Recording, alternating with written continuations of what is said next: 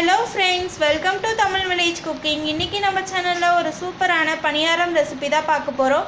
அது என்னன்னு பாத்தீங்கன்னா சுவையான தக்காளி பணியாரம் எப்படி செய்யறதா பார்க்க போறோம். வாங்க வீடியோக்குள்ள போய் இந்த சூப்பரான ரெசிபி எப்படி செய்யறதுன்னு பார்க்கலாம். சுவையான தக்காளி பணியாரம் செய்யறதுக்கு தேவையான பொருட்கள் இட்லி மாவு 2 அடசல் ஊத்துற மாதிரி மாவு எடுத்து வச்சிருக்கேன். 2 பெரிய வெங்காயம் பொடியா நறுக்கிருக்கேன். கொஞ்சம் கொத்தமல்லி பொடியா நறுக்கி வச்சிருக்கேன். அதுக்கப்புறமா அரை டீஸ்பூன் வந்து வரமிளகாய் தூள், அரை டீஸ்பூன் காஷ்மீரி சில்லி பவுடர் எடுத்திருக்கேன். சீரகம் தேவையான அளவு, மஞ்சத்தூள் தேவையான அளவு, கடுகு தேவையான அளவு, எண்ணெய் தேவையான அளவு, தாளிக்கிறதுக்கு கொஞ்சமாக கறிவேப்பிலை, உப்பு தேவையான அளவு, 2 நல்லா கனிஞ்ச தக்காளியாக எடுத்து கொஞ்சம் நீளமாக கட் பண்ணி வச்சுருக்கேன்.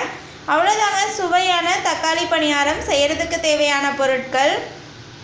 இப்போ வந்து தக்காளி பணியாரம் செய்கிறதுக்கு மிக்ஸி ஜாரில் நான் அரைக்கி வச்சுருக்கக்கூடிய தக்காளி சேர்த்துருக்கேன். அது கூட கொஞ்சமாக மஞ்சத்தூள் சேர்த்துக்கலாம், காஷ்மீரி சில்லி பவுடர், அதுக்கப்புறம் நார்மல் சில்லி பவுடர் சேர்த்துக்கலாம், கொஞ்சமாக சால்ட் சேர்த்துக்கலாம். நம்ம வந்து மாவுலேயே சால்ட் சேர்த்துருந்தோம் அப்படின்னா அதில் வந்து பார்த்து சேர்த்திக்கோங்க. இப்போ இதை அரைச்சி நல்லா ஃபைன் பேஸ்ட்டாக எடுத்துக்கலாம். இப்போ வந்து தக்காளியை நல்லா பேஸ்ட்டாக அரைச்சி எடுத்தாச்சு. இப்போது கடாய் வச்சு நல்லா சூடாகிடுச்சு. இந்த டைமில் கொஞ்சமாக ஆயில் சேர்த்துக்கலாம். அரை டீஸ்பூன் கடுகு, சீரகம் அரை டீஸ்பூன்.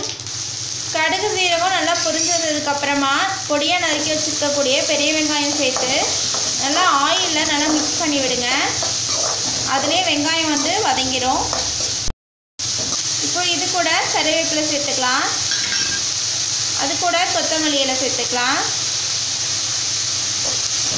இது எல்லாத்தையும் நல்லா எண்ணெயில் மிக்ஸ் பண்ணி விடுங்க. இப்போ வந்து வெங்காயம் எல்லாமே நல்லா வதக்கியாச்சு. இந்த டைமில் ஸ்டவ் ஆஃப் பண்ணிடலாம். இப்போ வந்து மாவு கூட நான் அரைச்சி வச்சுருக்கக்கூடிய தக்காளி பேஸ்ட் சேர்த்துக்கிறேன்.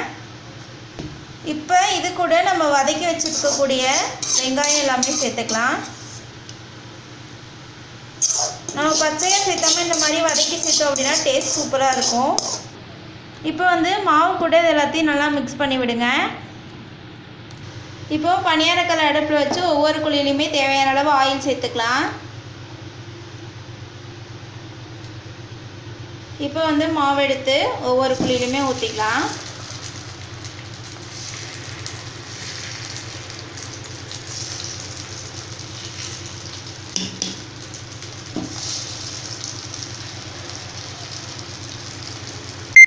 இப்போது பணியாரம் ஒரு சைடு நல்லா வெந்துருச்சு, அதனால் இன்னொரு சைடு திருப்பி போட்டுக்கலாம்.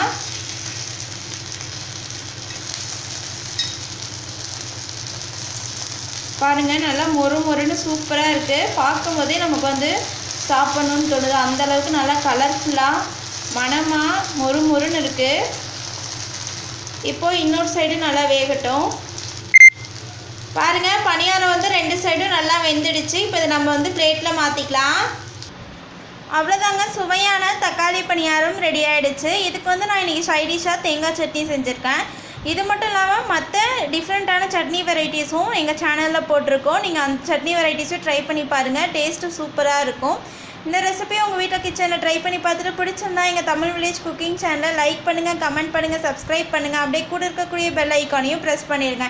அது மட்டும் இல்லாமல் இதே மாதிரி உங்களுக்கு பிடிச்ச ரெசிபிஸோட குக்கிங் வீடியோஸும் பார்க்கணுன்னு ஆசைப்பட்டிங்கன்னா அந்த நேமை மட்டும் எங்கள் சேனலோட கமெண்ட் பாக்ஸில் மறக்காமல் கமெண்ட் பண்ணுங்கள். அதுக்கான குக்கிங் வீடியோவை நாங்கள் கண்டிப்பாக அப்லோட் பண்ணுவோம். தேங்க்யூ.